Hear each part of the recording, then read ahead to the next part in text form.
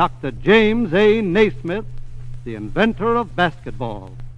Dr. Naismith, how did you happen to invent basketball? It was in the winter of 1891, when I was physical instructor at Springfield College in Massachusetts. We had a real New England blizzard. For days, the students couldn't go outdoors, so they began roughhousing in the halls. And what rules did you have for your new games, Dr. Naismith? Well, I didn't have enough, and that's where I made my big mistake.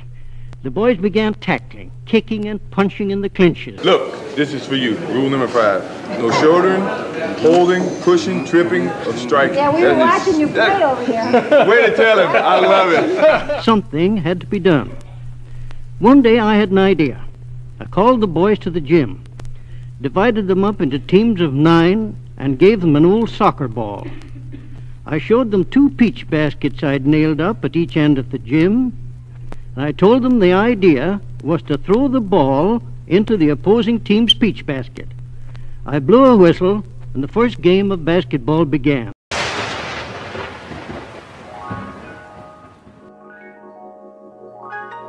all you do. That's all you do is hold people. You know what I'm saying? Hey, you just jump. Oh,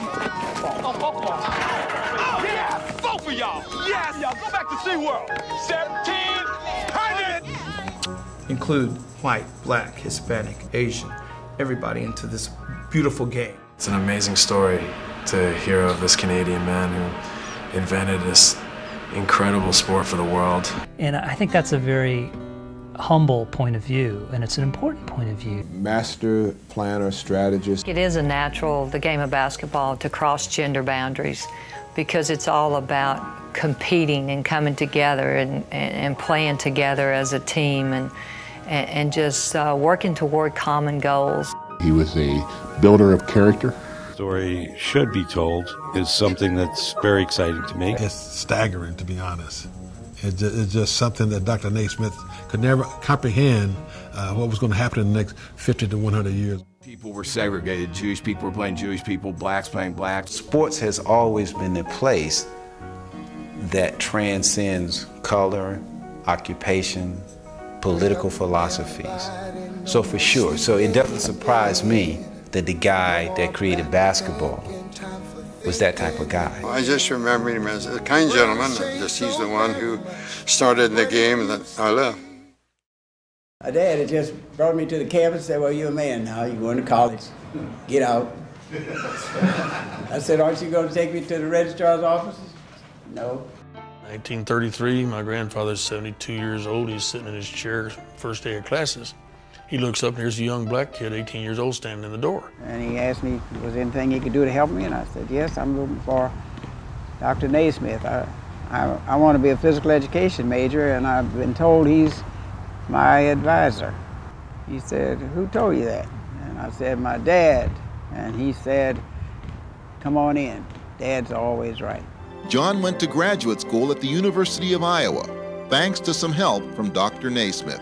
Not only in terms of being the first black coach, he was the first one to really play fast break basketball. In 1978, John McClendon followed his teacher into the Basketball Hall of Fame. Basketball was being played all over the country. And in 1936, I saw it played for the first time at the Olympic Games.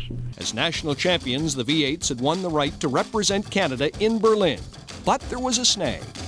When they won the Canadian Championships in Windsor, there was a few problems as far as money was concerned, because at that time the Canadian government did not fund their Olympians. Jim Stewart's father, Jim Sr., was a member of the V8s.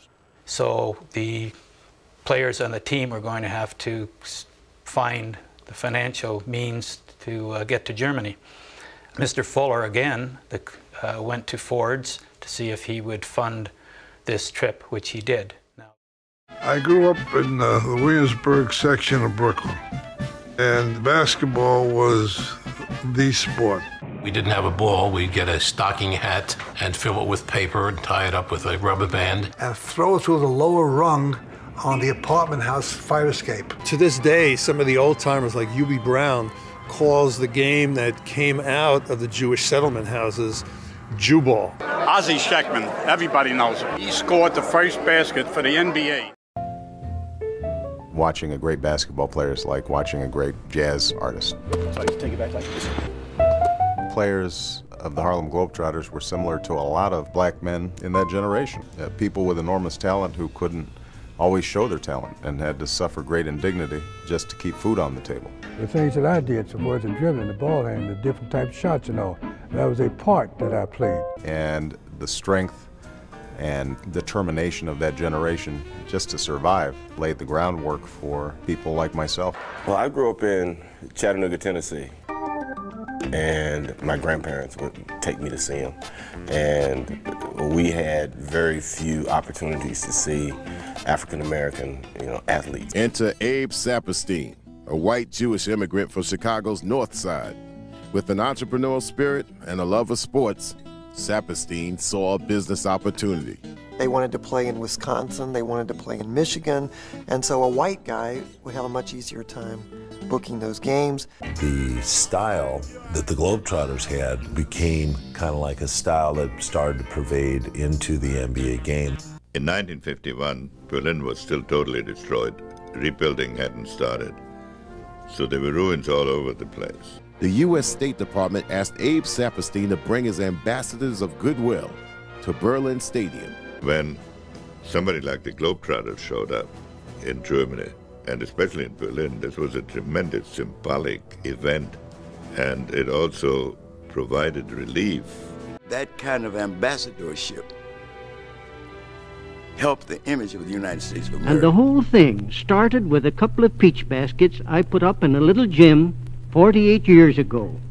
I guess it just goes to show what you can do if you have to. Indeed it does.